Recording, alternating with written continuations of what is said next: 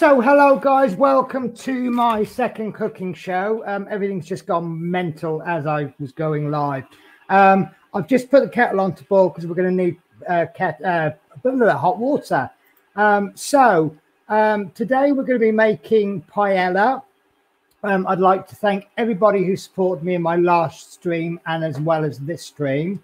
I've got two little bonuses for you. A couple of things I'd like to do that I think you'll find a little bit fun. You might be tempted to try, but you're going to have to wait till the end of the show to do that. So, paella. This is a classic Spanish paella recipe. I got it from the... I think I got it from the Tesco website.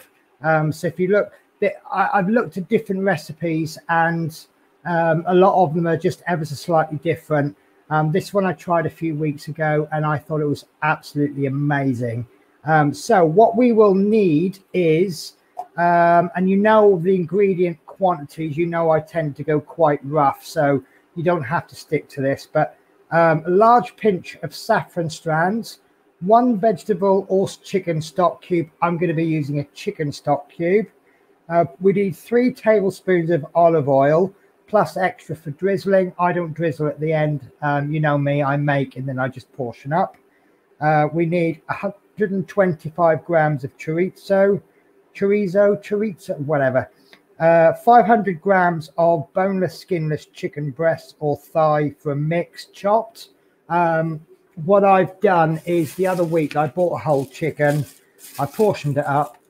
And so last time I made it, I had to cut the chicken up, but this time all I had to do was take it out of the freezer the night before. That's got skin on. I will remove the skin. Whether you put the skin on or not is totally up to you, but I would strongly recommend removing the chicken just for the consistency, really. We need 1 onion freshly chopped, 3 garlic cloves, 1 red pepper, 2 teaspoons of paprika, 250 grams of paella rice, which is different from long grain rice. As you know, last week we looked at the number of rices there were, and there was 40,000 types of rice, which shocked me. We need 4 medium tomatoes. I'm actually going to use 6 salad tomatoes. They come in a bag of 6. They're not massive. Tomatoes are a little bit cheaper than meat, so bulk it out a little bit. It just makes a little bit more. We need 75 grams of frozen peas, 250 grams of cooked prawns. Now it says with shells on. I don't like the idea of putting shells on the prawns in the food, and so I have shells off. And we need a small handful of parsley, which I'm not using as I don't have any, and lemon wedges to serve, which I do have lemons. So let's begin. Now you will see me looking closely at this. The print is actually quite small, but that's the best I can get. I might rewrite it.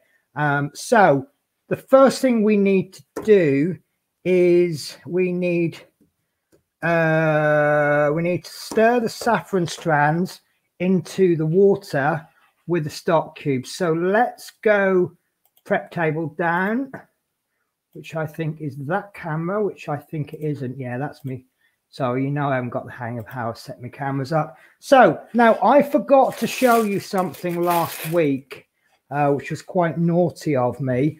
Whenever you're using a chopping board, get yourself a cloth and just wet the cloth through, just damp, not soaking wet.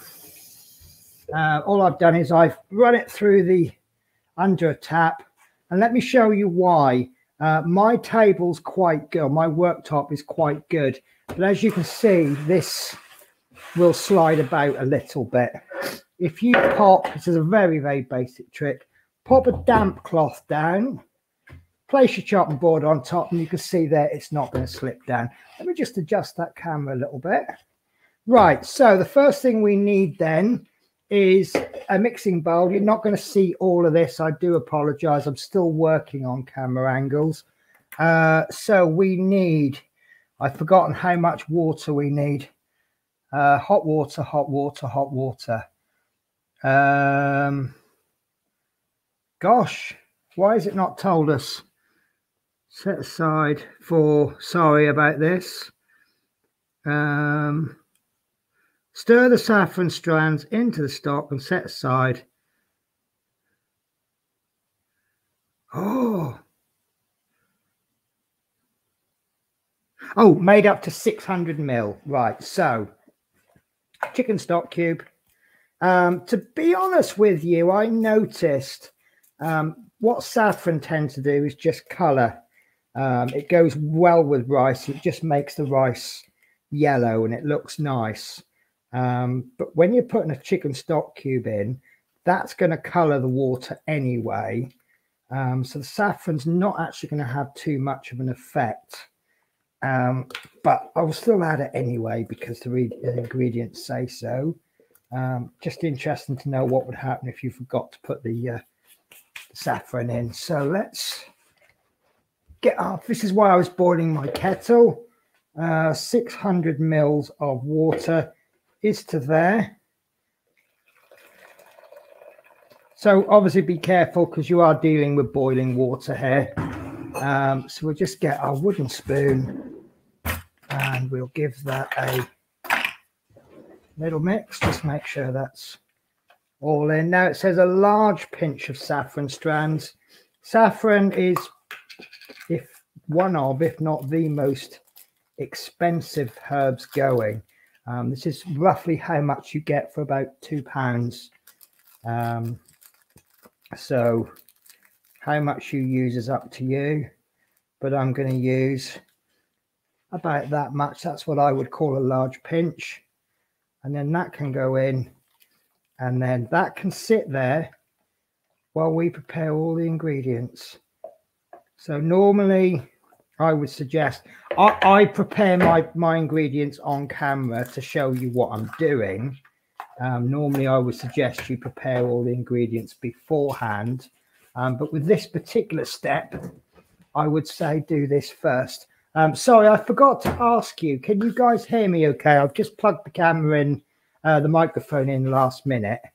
I didn't get a chance to test it, so if someone could tell me if they can hear me okay. And I'll just quickly go through the comments. Hey, Build with Adrian says, let's get ready, steady cook. Love Minnie says, hi. Mike Tedstone says, hello, Chef Penny. So we need to take the chorizo. Now, I'm going to guesstimate the ingredients here. This is a 200 gram packet.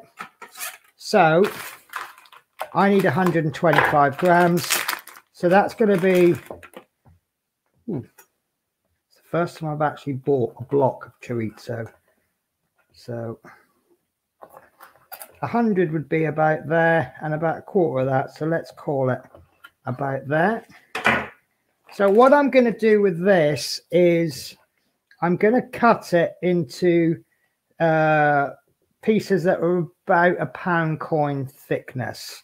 And then I'm going to cut them in half.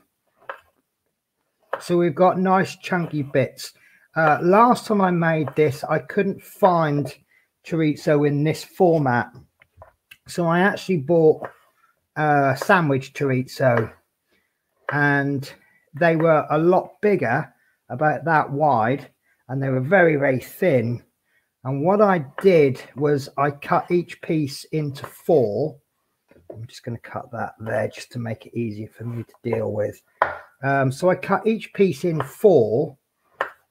So I had roughly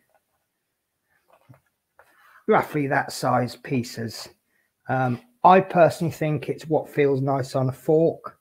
You know, if you cut these big, you know, you're going to have to be opening your mouth wide when you open them. And if that's what you want, that's fine. You can cut them very small if you want. I'm struggling on these last few pieces.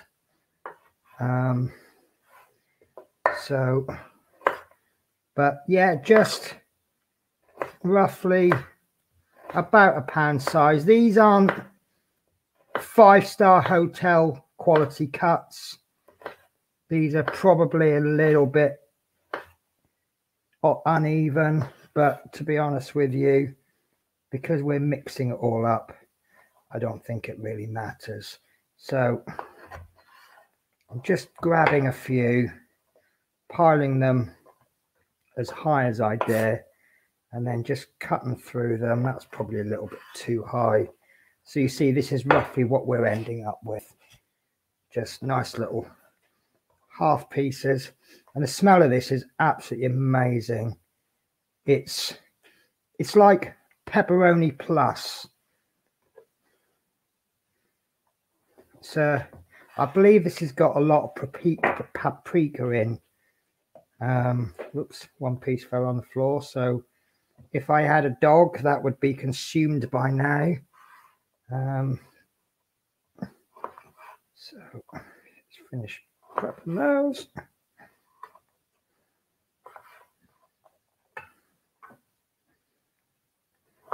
You could also have cut the sausage in half lengthwise before you started. That would have done the job just as well. So, and that's our first ingredient prepared. And you see my board didn't slip at all. I was aware last time that I hadn't told. I don't know why I didn't tell you, but I was just being a little bit more careful, and I got away with it last time, but I thought afterwards I'd better tell them, because I am trying to give you tips as well. So the chorizo is the first ingredient that we're going to be using. Paella has been released, remove. And then we've got, right, so let's prepare the chicken. So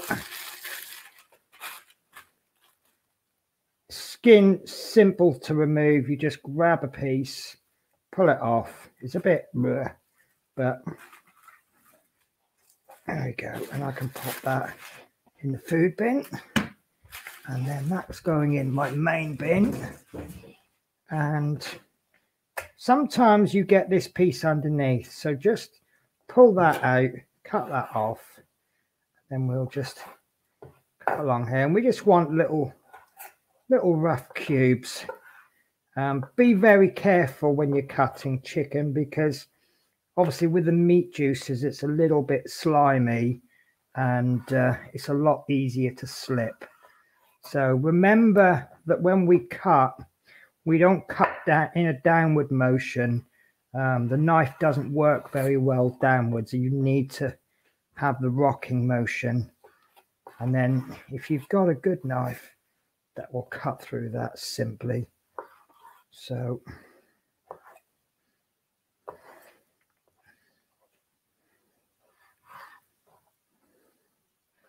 I'm doing this in roughly centimeter chunks. Again, how you want to do is up to you.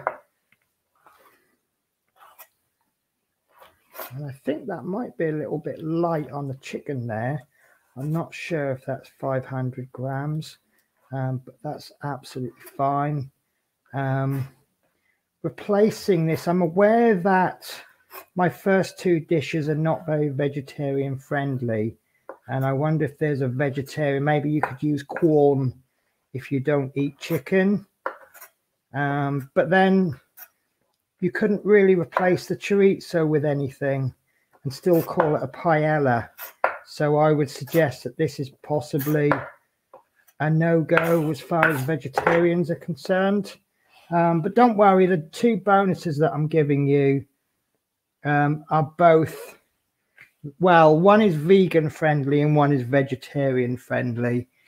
So I've just been handling chicken, which means my hands are a little bit slimy.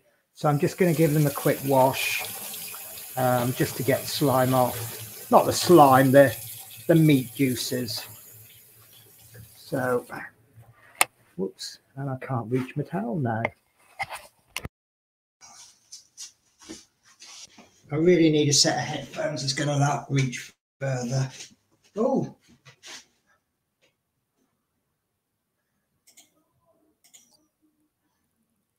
Sorry guys, I do apologise. I must have just knocked something as I pulled. And I also noticed that the background I had wasn't actually mine. So I do apologise for that. Right, so that's the chicken prepared, which is going to be the next thing. The next is going to be the onion. So I don't know if you remember from last time, guys. I'm going to cut this onion so that it doesn't make us cry. And the way I do that is I cut so that the root is still on. I know you can't see that too well. And this is a larger onion than I probably need. So I'm going to cut this, what I'm calling industry standard. And the way you would do that is you would pour the top and then you could just peel that off like so. This isn't the freshest onion, but if it was really fresh, that layer would just peel off very easily. Obviously, when you're cutting these, if you're working in a restaurant and you're cutting these for on a mass scale, you're going to chop them, so you're not really bothered about the appearance. So that would be absolutely sufficient. I'm just going to get myself another plate because I'm going to run out of room otherwise. So, cutting in half through the root, and then we cut into the onion, aiming towards the centre of the onion.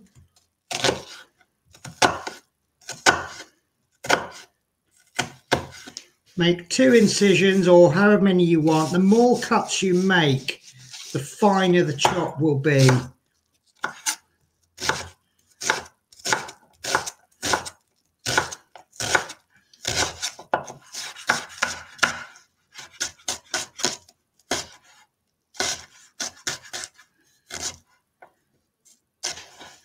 And there we go, we've got some beautiful diced onion there.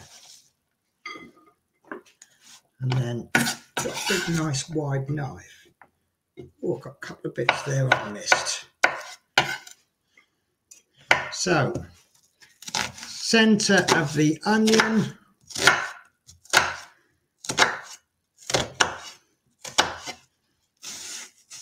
Two incisions. Well, for this size onion, it's 2 incisions.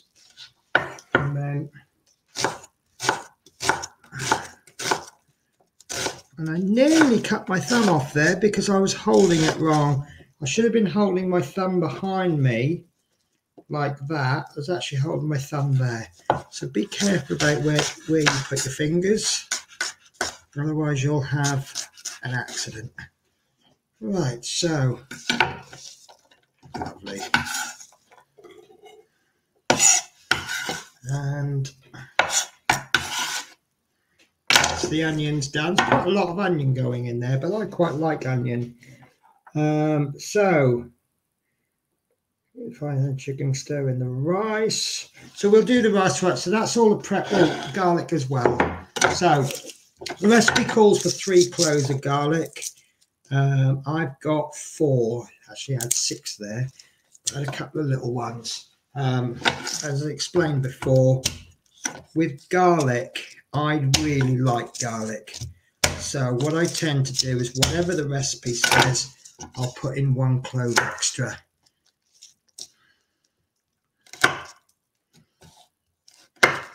And this isn't the best garlic, I'm afraid. It's a bit squidgy. That's okay, we'll get away with that. So there's 2. Cut the end off there. Make it easier to peel. Now, I did read somewhere, so I've never tried this. I read somewhere that if you soak garlic in hot water for about 5-10 minutes, it makes it a lot easier to peel. Not ever put that to the test. As I only read it the other day, but I don't really have too much trouble peeling it. So, crushed garlic, pop your knife over the top of it, smash your knife, crushed garlic.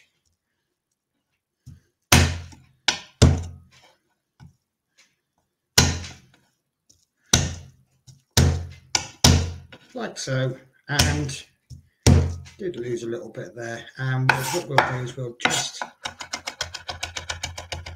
run our knife through there a little bit just to catch the bigger pieces. And how simple was that? So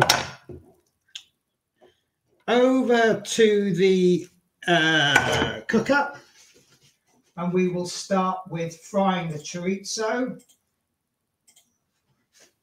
So for this, I'm going to need, now, we talked about pans before. I'm using my wok because I really like my wok. It's a large pan, I can shoot things around, and it's just really nice. So the recipe calls for 3 tablespoons of olive oil, but in actual fact, you're going to need 3 separate tablespoons of oil. It's quite interesting in that what we do is we put in 1 tablespoon, roughly, and then we fry off the chorizo, and then we remove that. We then add a bit more oil, and then we do the chicken, and then we do some more stuff, and then we add more oil. So we're using 3 tablespoons in total, and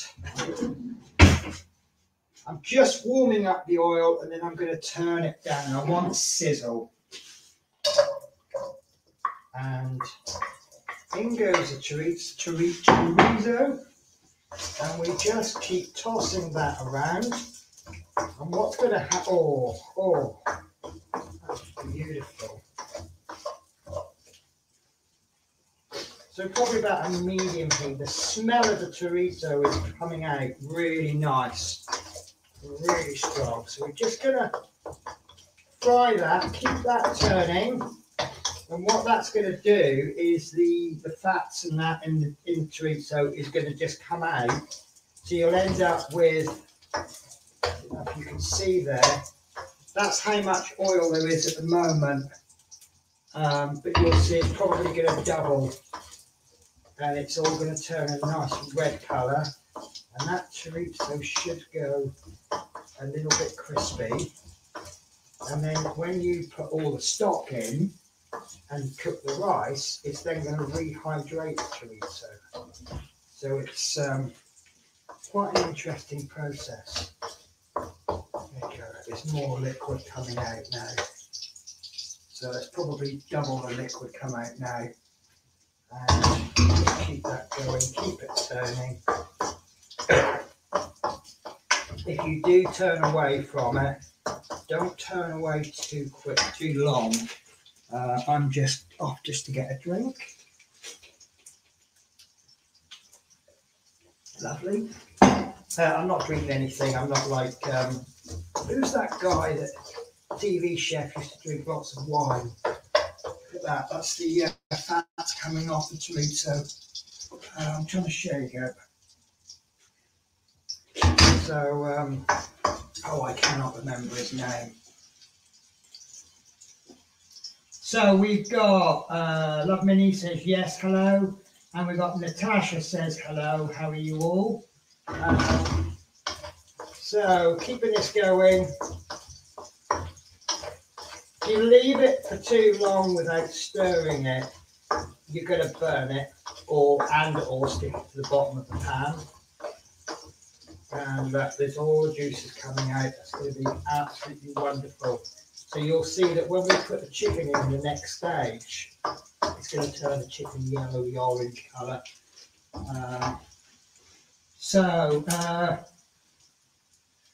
Tess 8 to Floyd. Yeah, Keith Floyd. Because they used to do comedy shows and they'd have a sketch of Keith Floyd absolutely drunk. I don't know if he did actually get drunk. But, right, so I think that's just about ready. It's starting to, you can see it's just starting to go a little bit crispy. And all those oils have been, look at that. See, I don't call that fat, I call that juices. So when we do the next stage, that's going to be absolutely wonderful. Right, so what we need to do is we need to take the chorizo out, and obviously we want to keep as much oil in the pan as we can. So what I'm going to do is there might be a little bit, no, it's not going to be off camera. I'm just going to put a piece of kitchen roll on the counter, and then what I'm going to do is I'm going to hold the pan one way, and I'm just going to pull this just to one side, and then just pop the, actually I should put a bowl in, shouldn't I? Sorry, that's my bad. So let's put a piece of the kitchen roll in a bowl, and then what we can do is we can just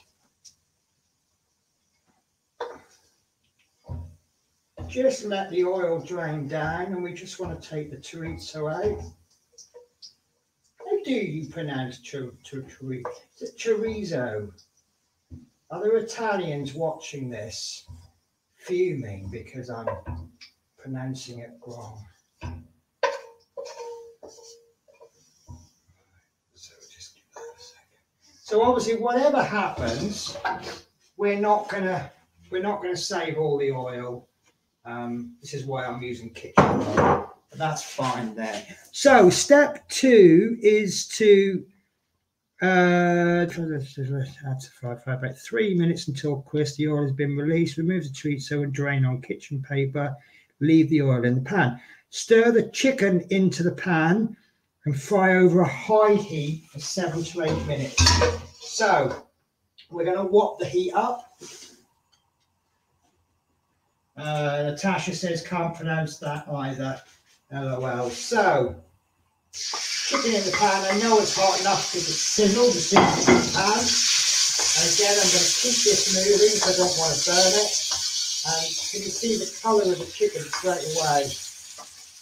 Feel that lovely. I'm trying to get some good light on it. But, so now, when we have a high heat, it doesn't mean to turn the hob up full.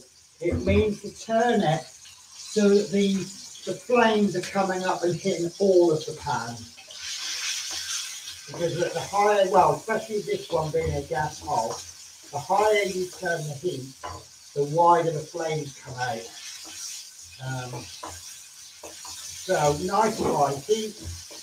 You can see it straight away. That chicken is pretty much cooked on the outside. And we just want to keep it going, get the heat through until it's cooked all the way through.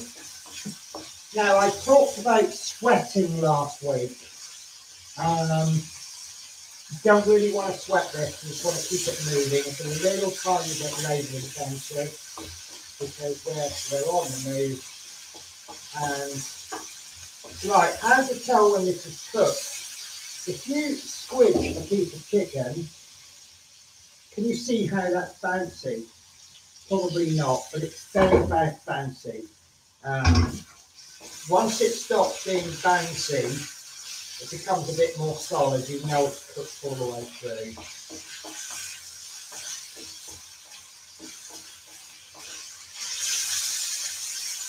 So that's still raw in the middle. Now there's a trick about learning how steak is cooked. The raw steak should feel like this part of your skin, and then when it's cooked, and then well cooked steak will feel more like this. Very similar with this chicken, but you can do it more by feel. If it's slightly undercooked, it's not the end of the world because we're going to be adding stock and we're going to be continuing to cook it. But I just want to get this is basically seasoning and just getting it roughly cooked. So it's a little bit high because there's a bit of smoke coming off the frying pan, and yeah, it's a little bit high. And obviously if it's pretty hot, it's going to burst into flames, which I certainly don't want to do live on camera. There we go. One of the good things about using headphones is I can kind of use it as a hairband. And my hair is just coming forward, so I just wanted to adjust that. So that's coming along really nicely now. So what shouldn't be too much more fat coming off this, because chicken breast is a lean meat, and the smell is fantastic. So I'll just throw one of those burrito pieces. That's nice. Could do maybe a little bit, could get away with a little bit longer. It's not crispy like crispy bacon, but right. That's starting to cook now. Still a little bit fancy. Rigid, however you want to put it.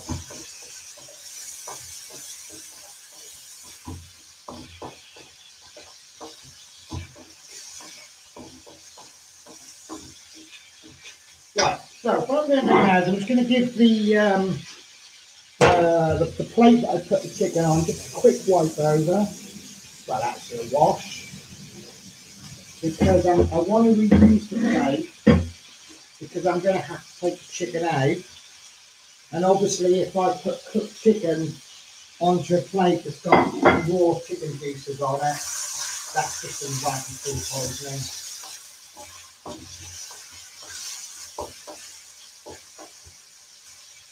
So let me just check the next stage. Stir the chicken into a pan until golden and cook through. Transfer the chicken to a bowl and set aside. So when this is done, we'll take the chicken out, just like we did with the chorizo.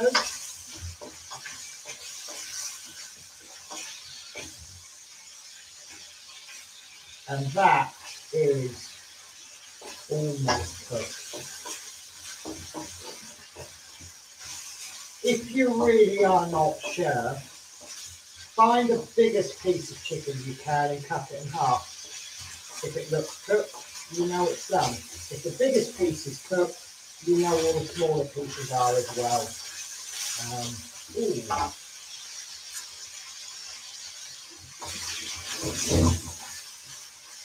Doesn't matter that I've got little bits falling off.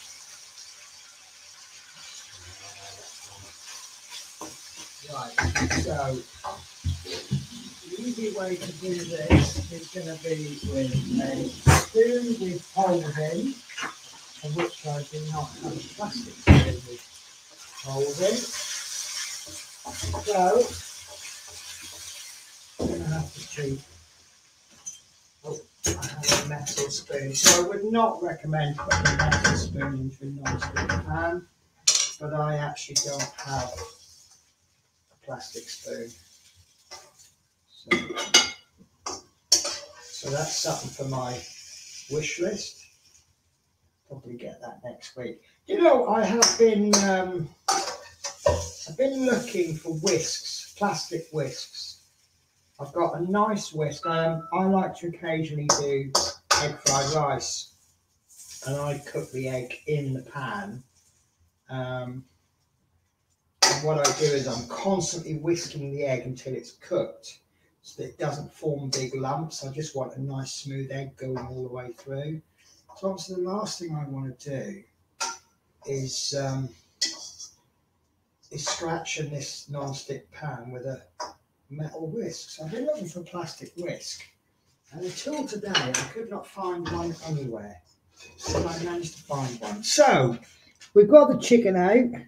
We need to put another tablespoon into the pan, and then we're going to fry off the onions and the garlic.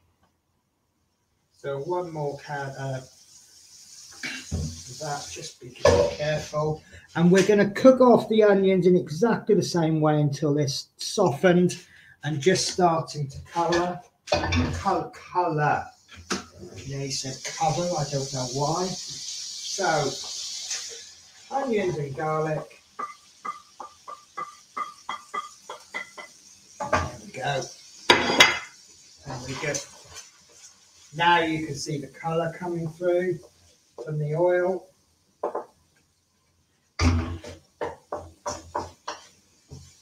Absolutely beautiful. So it's going to season the onions and the garlic, and the chicken has been seasoned with this lovely pinky yellow orangey colour.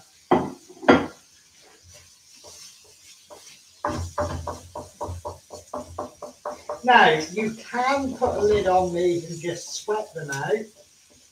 In fact, I'm actually going to. I was going to toss them around the pan in the same way that you do. That's the wrong pan for that. In the same way that I did the chicken, but to be honest with you, if I just sweat those for a little bit, it just gives me a chance just to catch up on the recipe. Make sure I know what I'm doing next. Right, so we actually need to chop the pepper. I should have done that beforehand. So let me turn the heat down, and then that will take a little bit longer to sweat out, and that will give me more time to do the pepper. And I can show you a little hack that I learned. Nothing major, nothing totally mind-blowing, but you might like to think it's fun, just the way that I did. So let's change the camera. So, chopping pepper, easy way. You could cut around the top, pull everything out. The easiest way is just to cut that stalk off. Place it on like that. Now you'll see there's 3 lines down the pepper. If you were to cut down those lines, and then you can just peel that back.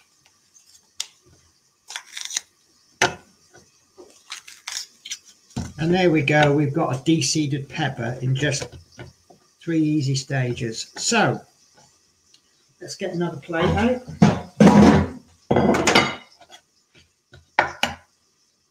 So, we're going to slice the peppers. And then we're going to dice them. Remember when we did the potato, we slice, we chip, and then we dice.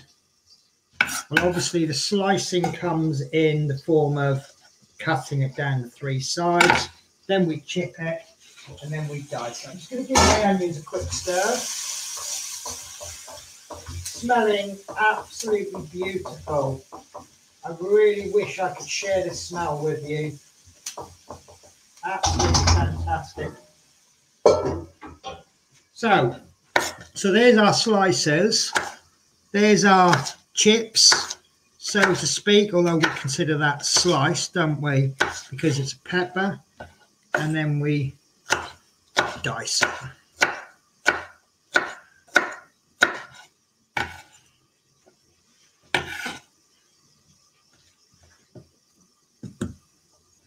Did get a few seeds in despite doing it that way, but did you like that little hack? I actually saw that on TikTok, and TikTok is a bit of a funny thing because the majority of TikTok really does not appeal to me, but the few sort of 5% is really good. Right, so that's my pepper done.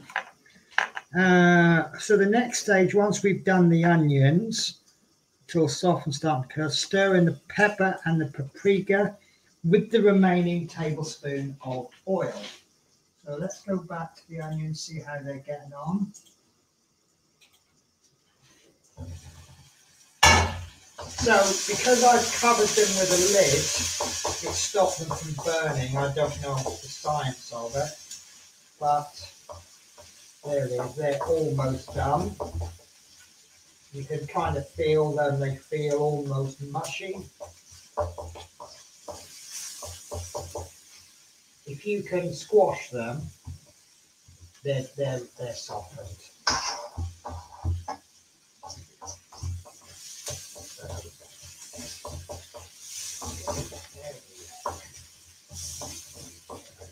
So, let's get my pan a bit more central. If you don't get it central, It doesn't cook evenly, and of course the pan falls off because the pan's designed to sit over the ring. I'm going to call those done. So, let me check how much paprika we need. We need, can't find it, 2 teaspoons of paprika. So in goes peppers. And that's a teaspoon, a small one. Now, when the recipe has a bee in it, it's a tablespoon, which is a bigger one. If there's no bee, then it's a smaller one. So, and another tablespoon of oil. So this is a tablespoon. Basically, it's a dessert spoon. Although I believe if you put in the recipe 1 dessert spoon, I think that's a different measurement than tablespoon, but I'm not 100% sure. But you don't often see dessert spoon used in the ingredients. So we have this lovely combination of peppers, paprika, and onion. So I'm just going to cut that pepper. It's a little bit of a big chunk. Right, so the pepper mix,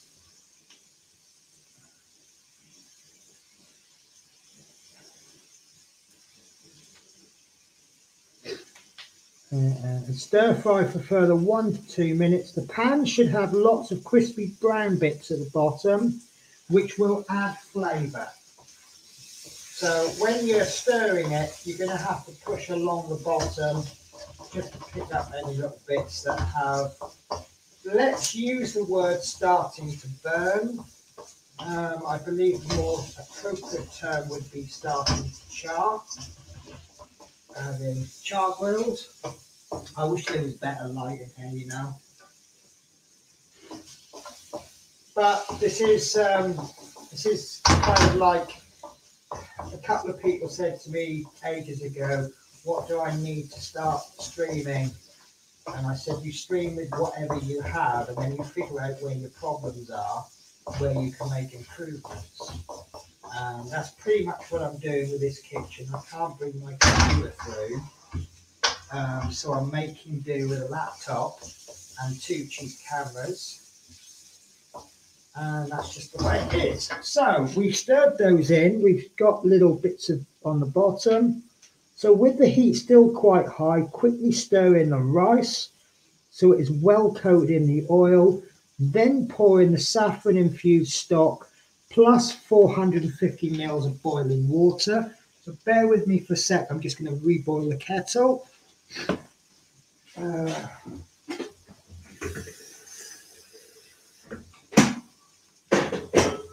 Right, and I need to get I just need to get the scales out as well. Rice is something that I tend to go a little bit more precise on with the measurements, because I think paella rice, I think it absorbs more liquid than long grain rice. So obviously, if you put extra rice in, then the whole thing's going to be quite dry. And if you don't put enough in, then it could be a little bit wet. So rice, paella rice, 250 grams.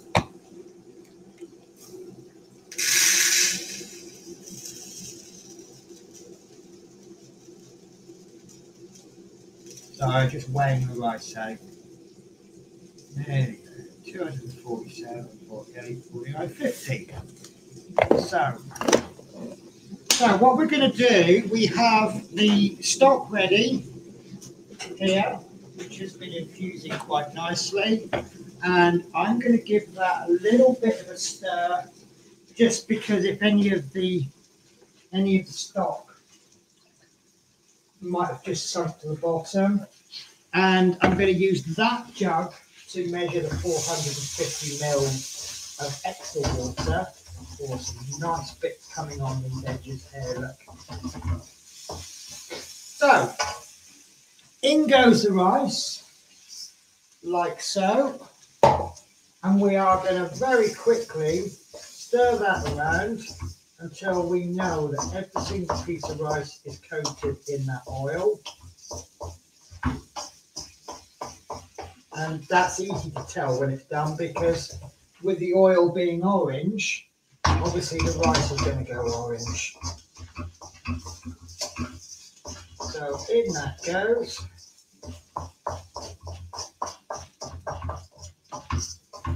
Right, so the rice is in. So now we add the stock. Oh. And you can hear the sizzle go, because obviously it's not frying it anymore. Give that a mix. And then we want another, did we say 450 grams? Yeah, 400, sorry, 50 millilitres. Sorry, bear with me a sec.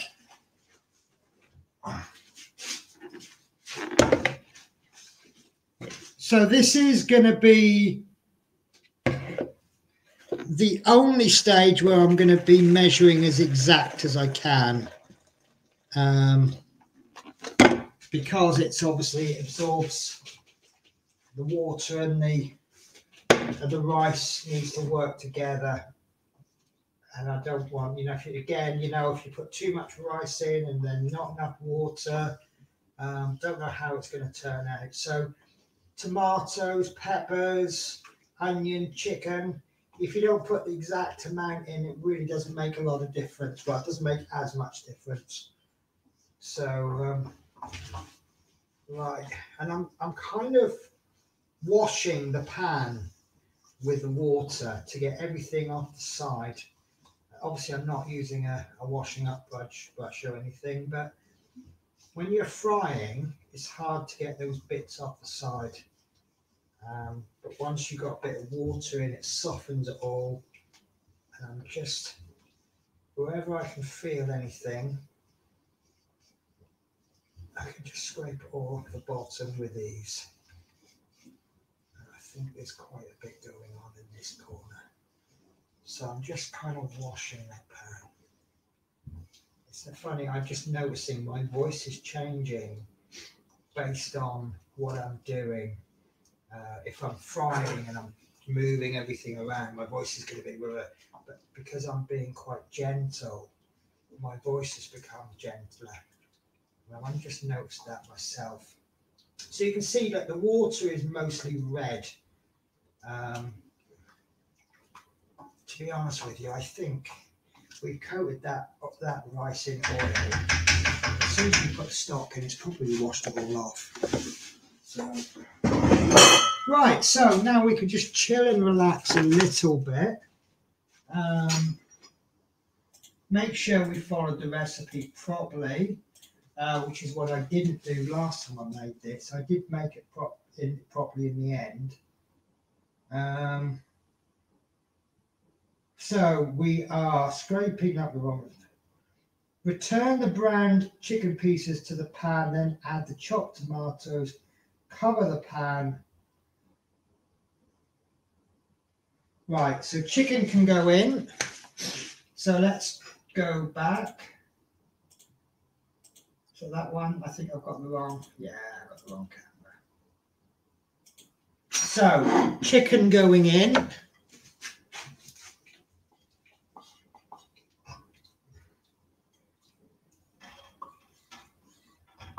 So I'll put the whole plate in and get all those juices off.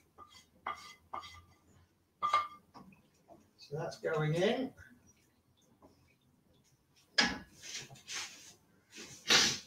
Oh, excuse me, my nose is, I think it's all the spices and things that I'm using is clearing my nose out. This is one of the reasons why I do like spicy food.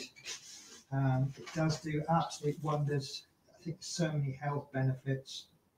Add the chopped tomatoes. So let's do the tomatoes. And it is rough chopped tomato. That's all we have to do. My rough chopped tomatoes are probably not as rough chopped as they mean, but to me, a rough chopped tomato is cut it in half, cut through the middle, and then cut twice.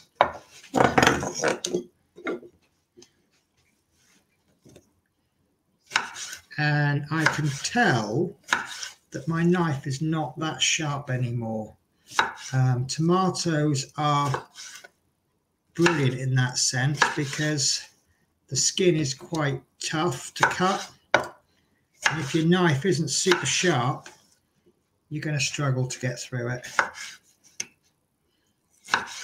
So I'm managing okay with it, but obviously it's a lot more efficient if you have a really sharp knife. Just cut all the tomatoes first, and then we can just get straight into it.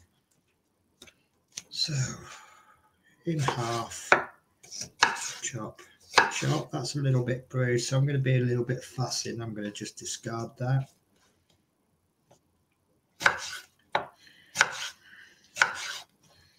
I suppose you could use a tin of tomatoes, but I don't really know how much different it would be. But then again, if you could use a tin of tomatoes, would the recipe say that?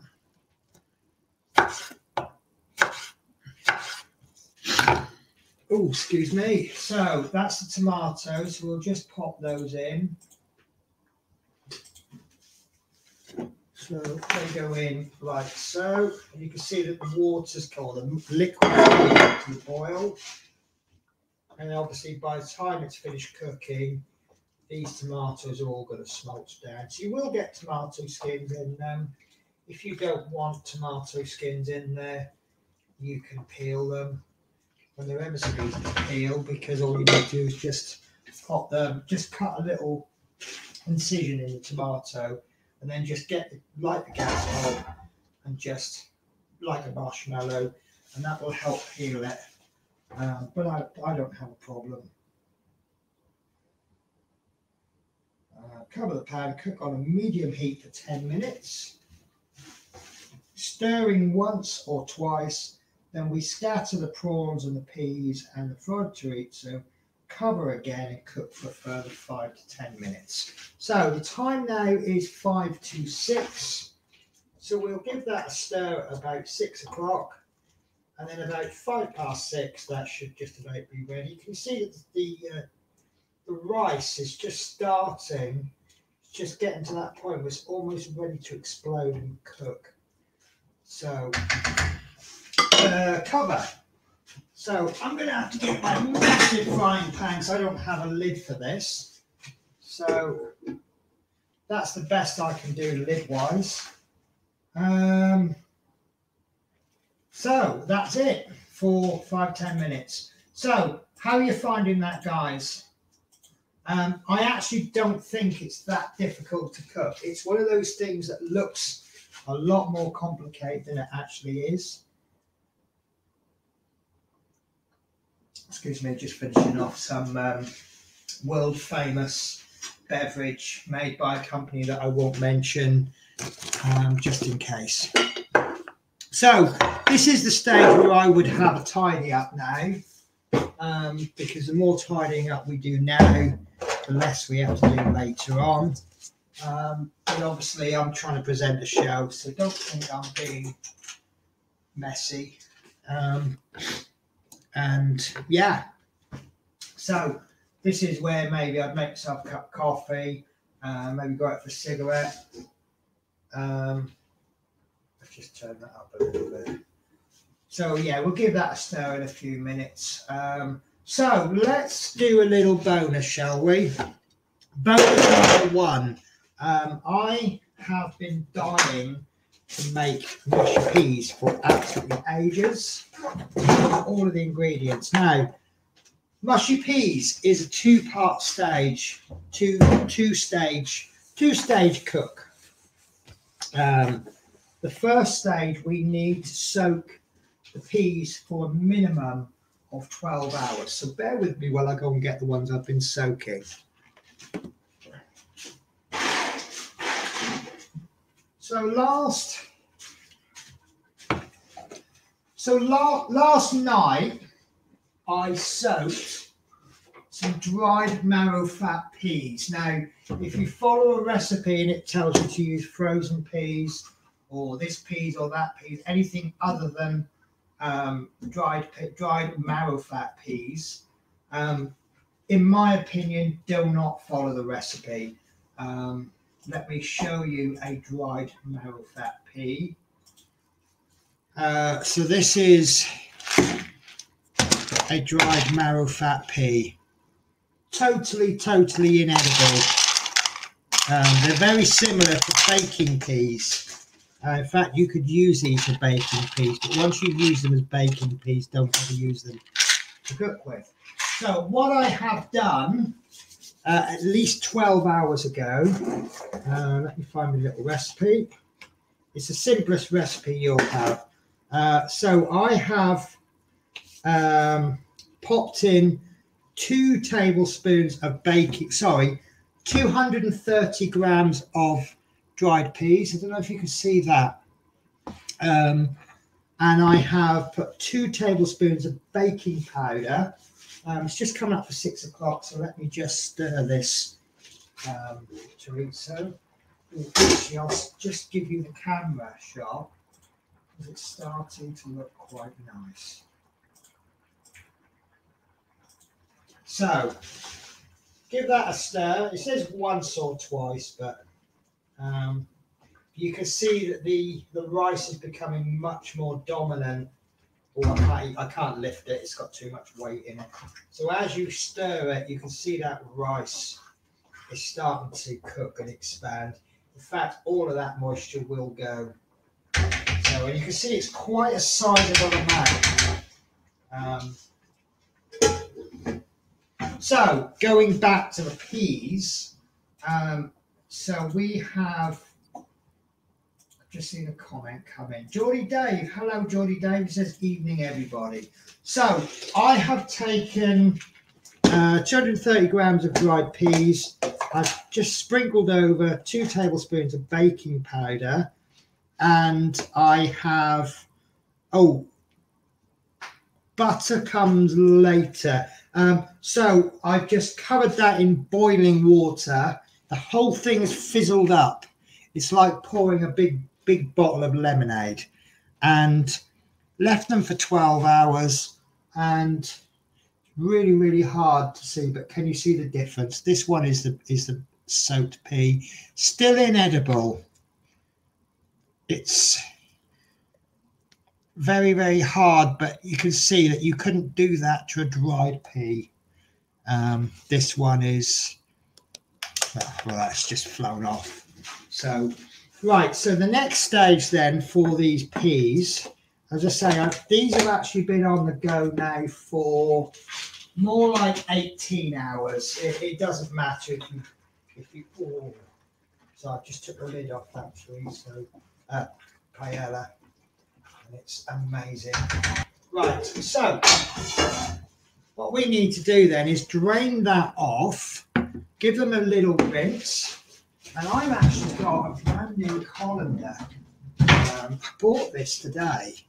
What I actually bought was this one, because if I'm draining anything big and I want to drain it into the sink, this is actually sink size. Push it out like this, and the handles come out so they fit in the sink. But I wasn't sure, I couldn't remember if I had a colander with holes in for things like rice. So I picked this up, and it turns out I have already got one, but let's face it, that one's a lot more fun, isn't it? So, sorry guys, I won't be able to show you this. Well, no, I can't because I've got things on the sink. But what I'm going to do is pour those peas into the colander. I'm going to give them a little rinse.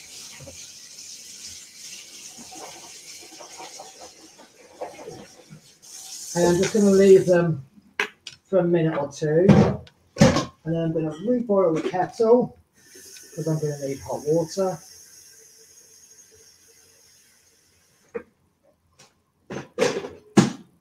how are we doing for time for the paella? So we've got a good 8 minutes yet. So what we're going to do then is we are going to boil that in 650 millilitres of water and pop them into a pan like this, and we're just going to boil them, simmer them for about 30 minutes. Probably put a lid on them.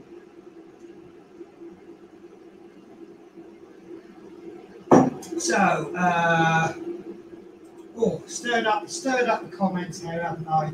Lovelies, I've never seen dried peas. I guess it depends on the call for it, where you are. If not many people eat mushy peas or do things with dried peas, then obviously the shops aren't going to sell them. I'm just going to turn this paella down because it's boiling away, and I don't want it to boil, I want it to simmer. Sorry. So obviously in Britain, the mushy pea is a little bit more common ingredient. So obviously they'll sell them, but you don't use them just for mushy peas. So let's check.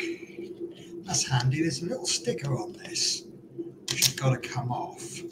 But what I'm going to do is I'm going to stick it back on about there, which is about 650 millilitre mark. Right. So let's just hope these measuring jugs can stand up to boiling water. I did get them from, how should we describe it? A certain shop where you can buy things for a single coin. I think in America they call them a dollar store. Right, so I think I'm going to need a big, no, I think I'll be okay with that. So we're going to pour that in. Yeah, I'm probably going to need a bigger pan. Let me just move this. So there we go. You can salt that if you want, but I'm not going to. I'm just going to keep it as it is. And I'm going to pop that on. Let's change the cameras. Can't remember which camera is which now. There we go. So I'm going to pop that onto. Oh, I thought that was my ring that didn't work. I have a ring that doesn't work. So we're just going to boil that, bring it to the boil, and then we're just going to turn it down to a simmer for about half an hour. So Tess 828 says my mum used to soak them overnight in a net. And then Geordie Day says them peas look like the ones I put in ground to grow. Yeah, I guess they're very similar, aren't they? Oh, I think I forgot something on the paella.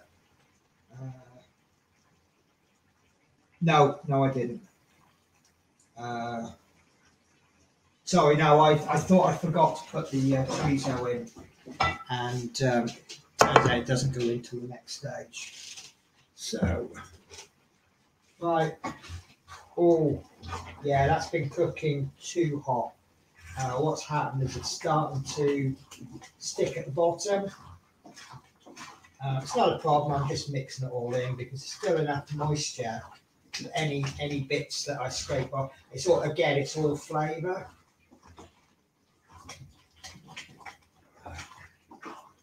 To be honest with you, I'm quite happy with that. So I'm going to pop. I'm going to measure up the peas, and I think that will probably then do it. So I'm going to have to take my headphones off. So bear with me while I get my peas.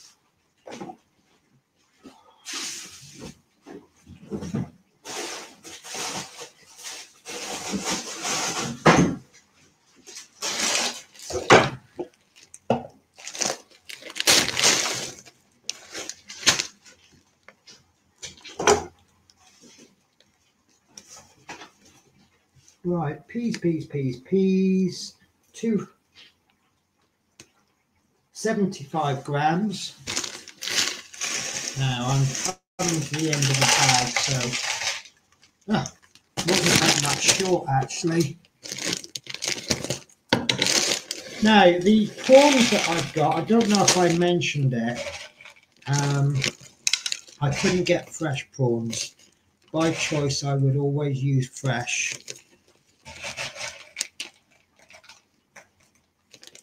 but I haven't been able to this time.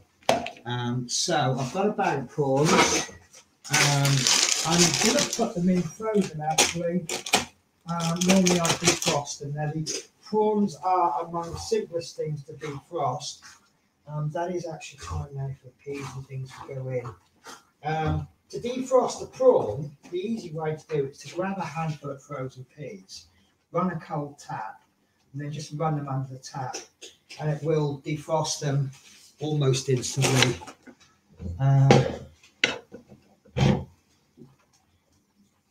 Right, so prawns, 250 grams. So we'll go just a little bit over that because they're frozen. So that's going to be just over half a bag, I think.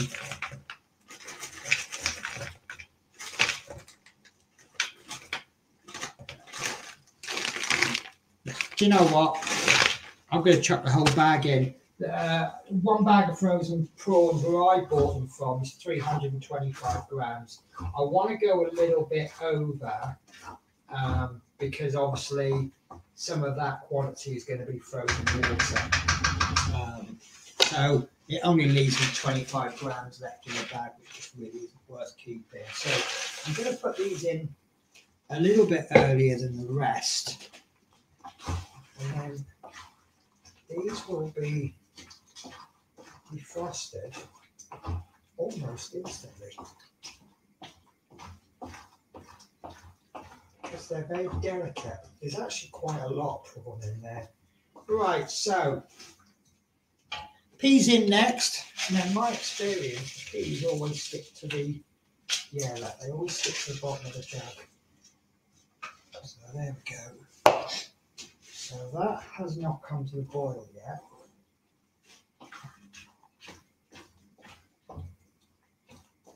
And then the chorizo can go in next. And that should soften that up a little. Look at that. That's all the lovely juices that we couldn't save.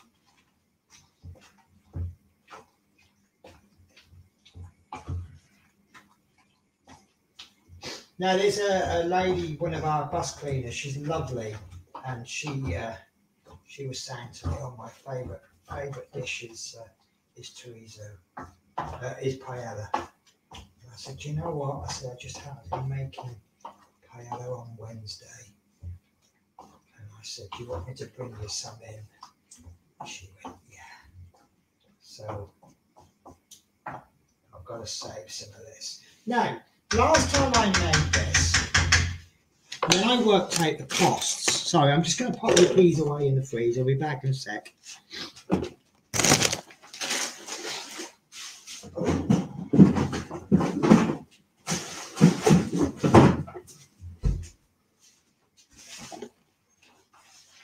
So, when I made this before, I actually thought it was not too expensive, but quite expensive compared to being a bus driver and moving around and not having my own kitchen.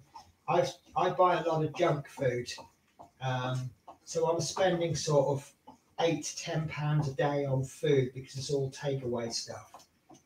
So by comparison, when I worked out how much this cost, I thought it was really, really cheap. Compared to some of the other things that I've been making, it's actually quite expensive in that the cottage pie I made last week was about 60-80 pence a portion. This is about £1.79 per portion.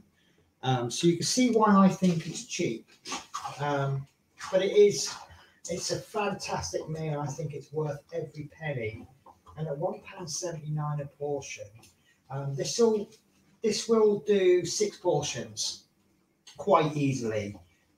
If you serve it with something, maybe a nice fresh salad, you might be able to make it go further. If you have people who don't have large appetites. So, for example, if you've got, I think this could do mum, dad, 6 kids quite easily, all of this. So that obviously makes it a lot cheaper if you just make it go a little bit further. So you bulk it out with things like a salad, make it colourful. Don't make people love it so much that they want more. Because I've actually bought lemon this time. So I'm just going to pop another lid on there. I just want to make sure. Cook for further 5-10 minutes or until the rice is cooked. Most of the liquid in the pan has been absorbed. And then next we will remove the pan from the heat, put the lid on and leave to rest for 5 minutes. Stir a few times to mix the ingredients, season to taste and scatter over the chopped parsley if you're using parsley. So my peas are coming up to boil. So I'm going to turn those down to a simmer and give them a quick stir. And if memory serves me right, this is going to go the same way as rice goes, which is it looks like nothing's going to happen for ages. And then all of a sudden, all the water's been absorbed. So I'm going to turn that right down, gentle simmer, but I've actually got that on a minimum. I'm just going to pop a lid on with just a tiny go. I don't know if you can see it, but that's the lid on. I've actually got the lid just slightly slanted. If you've got one of those posh lids with a little hole in the cup on, you could just put the lid on properly and just let the steam come out. But this is almost done. It's a little bit loose with the juice. Did I just make myself into a poet there by accident? Bit loose with the juice. So there we go. So while I am here, do another quick clean up. I've made a mess absolutely everywhere, but I have said to you guys before, I'm a messy cook, but I do clean up afterwards. So I'm wondering if I'm going to have time. I don't know if I'll have time for the other bonus. I'll see how I go. So guys, next week, I thought I'll do something a little bit different. I've done two. I'm not a vegetarian. I do love my meat. I'm quite happy to reduce the amount of meat that I have. Sorry, there we go. Look, that has just, can you see how that's just happened? Suddenly all the skins have just come off the peas. So that is soon going to go to mush. Really not far off. Yeah, so I'm not a vegetarian. I'm quite happy to eat less meat, but I'm not happy to go meatless.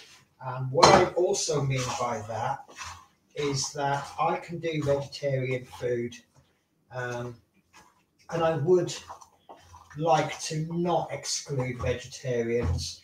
If there's any vegetarians watching, I'm quite happy to embrace vegetarian food, but I am of the opinion that you shouldn't go around forcing vegetarianism on people.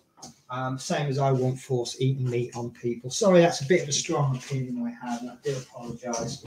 But I would like to include vegetarians in this. So I thought next week, rather than dealing with a dish, we'll deal with an ingredient. So I'm going to be doing 3 things to do with a courgette, assuming I can find some courgettes. And then I'll do 3 wonderful dishes. 2 of them will be a side dish, possibly the 3rd one. And 1 of them is going to be super quick and easy and so fresh and lovely. So we have got our mushy peas on the simmer, and they're going to take about half an hour to cook. We're just waiting for this last bit of liquid to absorb in the on the paella.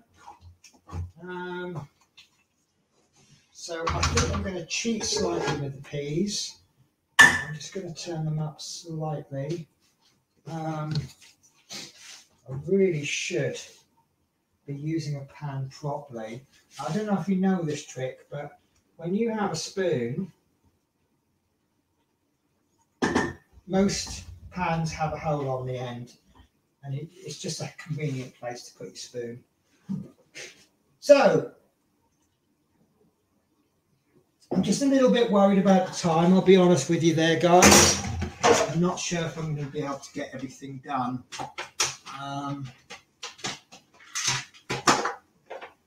The paella is a little bit labour intensive as compared with, say, for example, a cottage pie. But I think you'll agree it's worth it. That's pretty much nearly done. There might be a little bit too much liquid in there. Do you know what? Actually, I'm going to just test it. So if you remember when we taste, we use a 2-spoon method. If you live on your own, it really doesn't matter. But obviously, you don't want to be putting your spittle into the food. Hygienic. But secondly, your mouth contains enzymes which is designed to break down food. I don't know if you've ever eaten a whole thick soup, and as you're eating it, eventually the soup goes really thin. It's because you've got enzymes on your spoon which you put back in. So when we taste, we just get it, and then we drop it onto our spoon. This spoon never comes in contact with the food. This spoon never comes in contact with that spoon. And that's just the way we taste.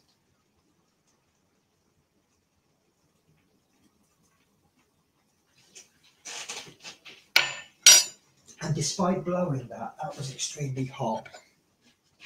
So that rice is done. So what I'm going to do, according to the recipe, remove the pan from the heat, put the lid on and leave to rest for 5 minutes. So heat coming off, actually the heat's not going to come off. What I'm going to do, I'm going to transfer it to the back of the cooker, and then I can use this ring, which is a stronger ring, to do my peas. And they're starting to go mushy. Yeah, still hard on the middle. Right, so that's my mushy peas. So what I'm going to do, the paella just needs to rest for 5 minutes. Yeah, we'll do things properly. So let's make a really nice, quick, easy food. Come home late at night, you've had a terrible day at work, a nice bit of comfort food. Has anybody ever heard of microwave chocolate cake in a mug? Because that's what I'm going to make for you now. This is wonderful. It's tasty. It's just nice. It's naughty enough, and it takes about 5 minutes to cook. Literally 5 minutes to cook. So this is my second bonus for you guys. So we take, results may vary because of the size of the mug and the ingredients that you're putting in. But just like most processes, we go dry ingredients, wet ingredients. And I use a spoon and a whisk. And I need something from over there, but I can't think what it is. Eggs. There will be 1 sec. Need to get an egg.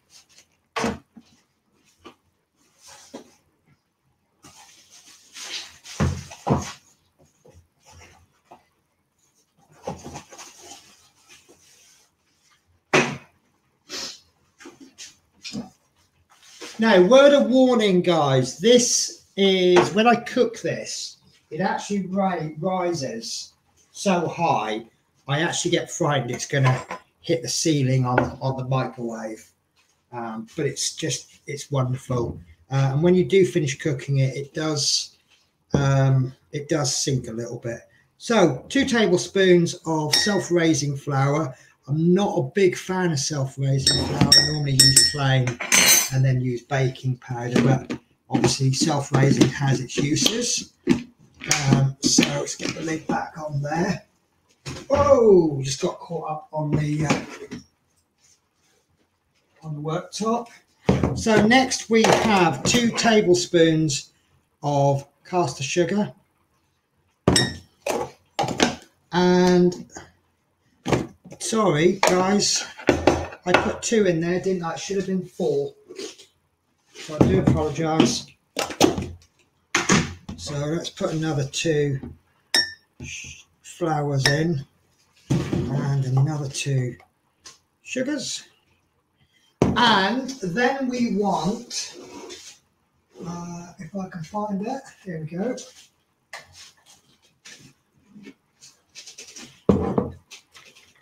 Now we should use cocoa. Cocoa is the best for this, but I couldn't find cocoa, so I've used hot chocolate.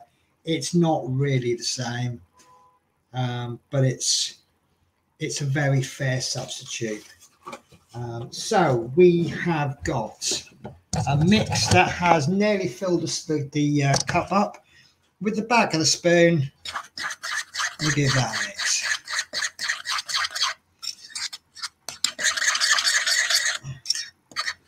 Like so. Then 1 egg.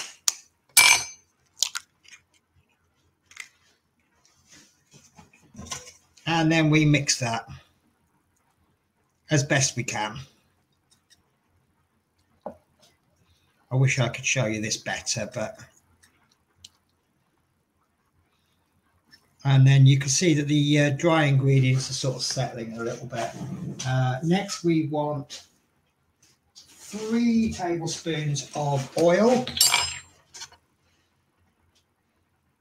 1, 2, 3.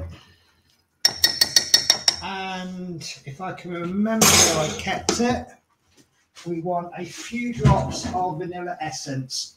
And I'm really not good at, this hasn't got a dropper in it, so I just have to guess. That's about a few drops. To be honest with you, you won't taste the vanilla that much. It's not super strong. It doesn't cut through the chocolate that much. But, so we're going to give that a mix. Get all of the all the dry ingredients into the mix somehow, and then we can start being a bit more vigorous. Probably might be better off stirring this with a fork, but if you can get away with a whisk, you get a bit more air in there.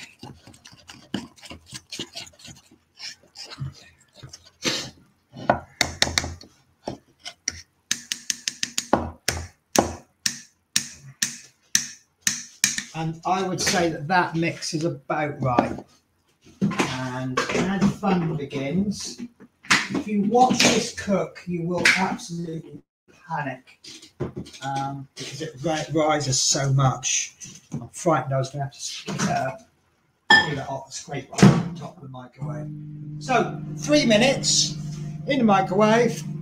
As you can probably hear my microwave going. And check on it halfway. The original recipe that I found it from actually says 1.5 minutes to 2 minutes. I'm finding with my microwave and the quantities in the cup that I'm using, 3 minutes is a little bit better. It's a little bit more like it. So I think this chorizo paella is ready. So let's have a look. So that's down. Oh, that's wonderful. That is absolutely beautiful. Oh, and do you know what? I just caught a whiff of the prawns. So they're nice. And let's pretend we're a posh hotel. We'll plate that up. So let's get a lemon. And do you know what? I was worrying about everything coming together, but I think it's all come together towards the end. So let's take a lemon. Look, I bought 3 lemons just so that I could cut a wedge of lemon for you guys. So just cut through until the, see, that's not cut through enough. I want the actual fruit exposed. Absolutely beautiful. And another good thing about this, because we've been dealing with garlic, we might have smelly fingers. So rub your fingers in the lemon, not lemon that you're about to serve, but cut that into about 8 if you want. So you know, if we do this as an 8-portion paella, then we've got eight pieces of lemon, or you could serve 2 pieces of lemon each. So we've got David Bassett's just joined us. Good evening, Chef Penny. How are you, my good friend? The peas are almost done, but not quite. The paella is most certainly done. So let's plate some of this up.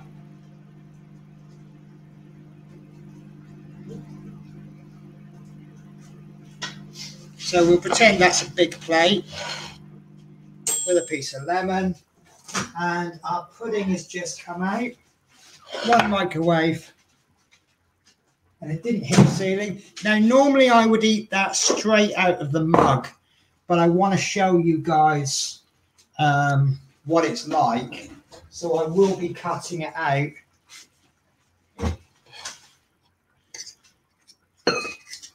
It's actually not as big as I normally make it. I made it a couple of times yesterday. So yeah, as I say, you would eat it out of the mug normally, but I'm cutting out just to show you. Look at that. Oh, I wish you could smell it. Look at that. Absolutely amazing. And look, how long did it take me? So little bit of a salad with that. I wouldn't serve the mushy peas with a paella. I know that this isn't Spanish, but word of warning about this, I think that's a little bit overcooked, actually. Yeah, gone a little bit hard, a little bit overcooked. But this goes very hard and stale very quickly, simply because there's no preservatives in it. When you make cakes, obviously this is it's got the same ingredients as cake, but in a different format. You know, you might put butter in. This has only got oil in it.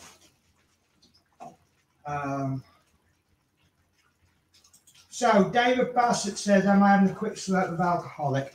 I'm actually having pretend alcohol. That we can always pretend there's something in there.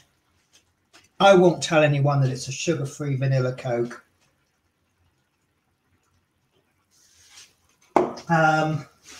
So guys, that's just about it. I can't fully show you the mushy peas for the simple reason that they're not quite there yet. But you can see that they're getting there. They are almost there. So once they're done, they will be requiring seasoning, probably. Depends what you have. If you have fish chips mushy peas, it may not need so much seasoning, because if you're like me, you chuck loads of salt over your peas, and sorry, over your chips. Salt over your chips, that's what I meant to say. And the peas just balance things out a little bit. So shall we do a taste? So David also says, "I'm good, thanks. It's Pepsi's 12th birthday, so happy birthday." Sugar-free vanilla Coke with gin in it. Do you know what? I'm going to disappoint you now and say I'm actually not a gin fan. Really do not like gin. I could have other things in it, but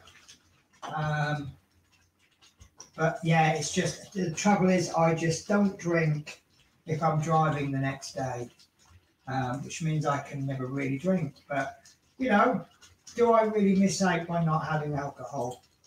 David Bassett, looks like you're enjoying it. Sugar-free Coke is fine. Vodka. Now, I'll tell you a funny story.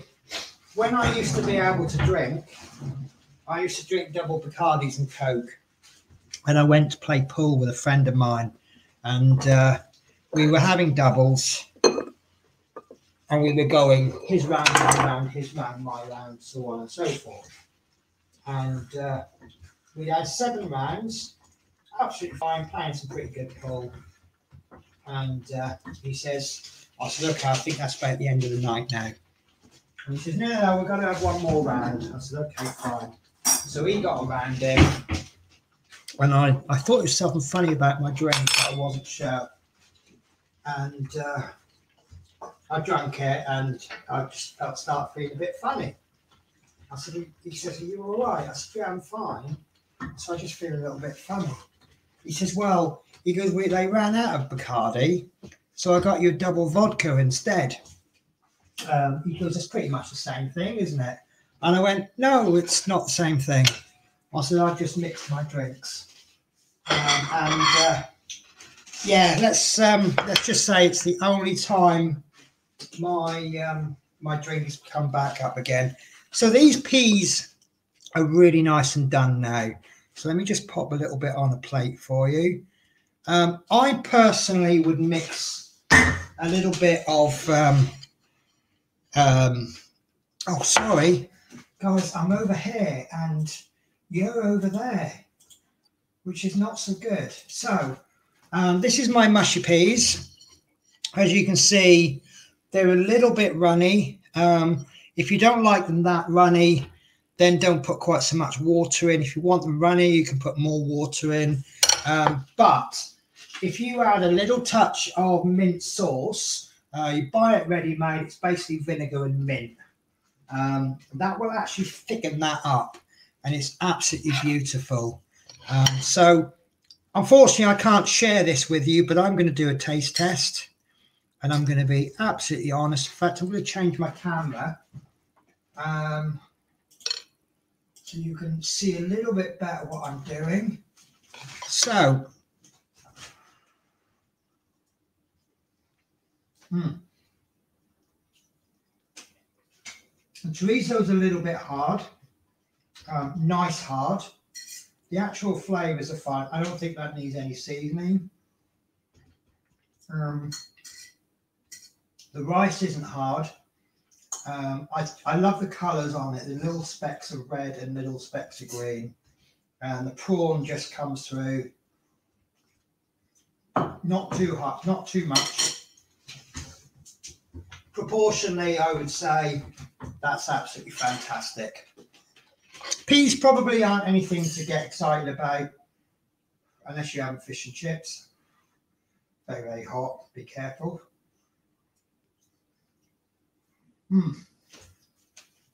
Yeah, they're one step away from being able to eat them with a straw. You could almost drink them, just a little bit too thick. Once this goes cold, it'll go really, really thick as well. But you can stir through some butter. That will just give them a bit of a richness. They are quite bland because I've not salted, so I'd advise you to salt to taste. To be honest with you, I would salt these at the table, but other than that, that's what I have a problem with mushy peas. When you go to fish and chip shops, there are so many fish and chip shops that they'll go mushy peas, and then you buy them. There's a chip shop in Bristol, and you'll ask for mushy peas, and it just literally pours marrow fat peas, hasn't even drained them, just all over your fish and chips, and you're like, you just spoiled it now. This is absolutely perfect, absolutely spot on. The consistency is perfect. It's just the seasoning. I'm having this how I like it. bit of mint sauce, bit of salt and pepper. Absolutely brilliant. And as David Bassett says there, you need a pie of fish and chips with those mushy peas. Absolutely spot on. Unfortunately, this has been overcooked. That's my fault, not yours. Sorry. My fault, not the recipe's fault. This is the third time I've made this, and it's the first time I've popped it up. But isn't it wonderful that you've got something that you can make in, what, 1 minute prep time, 3 minutes or 2 minutes cooking time, less than 5 minutes. How many times do you come in hungry but just can't be bothered to do something? So David Bassett says, you're making me hungry, Penny. I've just popped a Lancashire hot pot. Oh, Lancashire hot pot. Have to wait 50 minutes. But Lancashire hot pot, that is worth a 50-minute wait, isn't it? Right, guys, so I'm happy. At least I've done the right quantity of ingredients this time. Last week, if you remember, I didn't do enough potato to cover the cottage pie. That's me not reading the recipe properly. Sorry, I love this paella. It's amazing. I love it. Sorry. So next week, we're going to be doing 3 things with courgettes. Three things involving courgettes.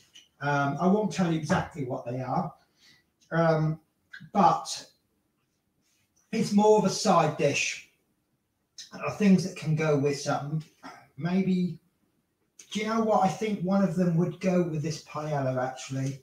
So, and then one is probably a vegetarian main. So yeah, that's it for this week. David, I hope you enjoy your Lancashire hot pot. I know you will if you got it in the oven. At least you're cooking.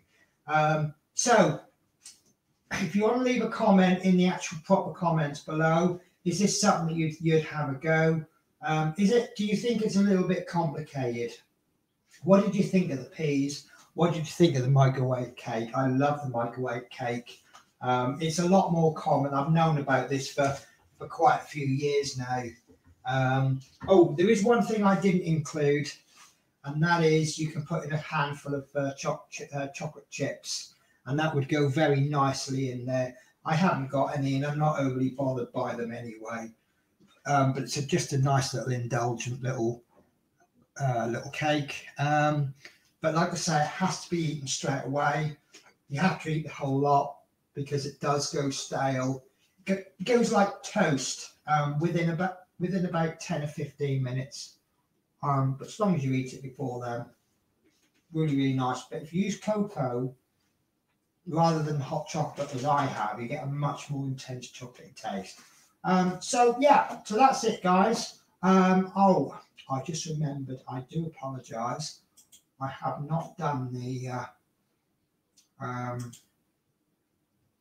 schedule, and I don't know if I can find it. YouTube announcements. Sorry. Right. Okay, guys. So tonight we have got at 8 o'clock, we've got Bill with Adrian doing the Partwork show. He's doing issue 57 of the Spitfire and fitting a motor for the wing flaps. Thursday and Friday is going to be at the earlier time of 7 o'clock. That's on Horlicks channel. Thursday he's doing the Terminator issue 102, 103, and on Friday he's doing the Spitfire issue 45 and 46. So again, I repeat, it's the earlier time of 7 o'clock. Saturday we've got Chris Davis channel. He's doing Jaguar. That's at 8 o'clock. We've got nothing on for Sunday, but who knows, someone might come up with something. Monday we've got Chris Campling. He's doing Terminator at 8 o'clock. That's quite often with a dual stream with Chris Davis. Don't know if it is this week. I assume it is. Tuesday we have Build with Adrian. He's doing Build the Ferrari issue Ferrari. Start that one again. Build the Ferrari F40 issue 35, the air diffuser. That's at his usual midweek time of 7 o'clock. And then Wednesday we've got Yorkshire Crafter and myself at 2 o'clock doing the diamond painting show. And then at 5 o'clock, we've got Ready Penny Cook. 3 things to do with the courgette. So I hope you've enjoyed that. I'll just catch the rest of the comments and then I'll say goodbye. So we have got Fleetwood J. Hi at all. Hope everything is okay. Great show, Penny. Thank you for Fleetwood. I really appreciate any support from anybody. And again, feedback is very important to me because obviously you can help steer the show. You know, it's like I've done 2 meaty meals. So if it, you know, I'd like to get the vegetarians involved, have a little bit for everybody.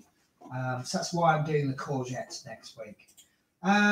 David Bassett, looks an interesting idea, the microwave cake. It's actually really nice if you don't overcook it like I have. Right, guys, so I've got some eating to do. So I will catch you next week. You guys all take care, and hopefully I can get you guys in the kitchen, just cooking something and giving you ideas. Until then, I'll see you next week. Take care. Bye-bye.